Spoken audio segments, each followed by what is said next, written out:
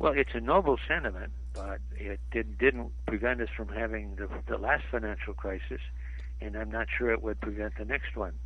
You may remember that Chairman Alan Greenspan testified not long ago that one of the shocking discoveries he made is that self-regulation was not working, that businesses were simply not taking the care that they needed to protect their businesses from failure.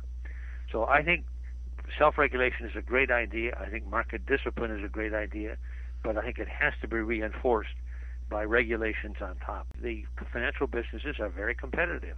If one business begins to take risks that generates profits, others will tend to follow. And so I do think we have to have regulations that contain the amount of risk-taking that goes on Wall Street. I think the idea of putting the Fed as a systemic regulator is a good one. After all, in the final analysis, it's the Fed that has to come to the rescue when institutions are at the ragged edge.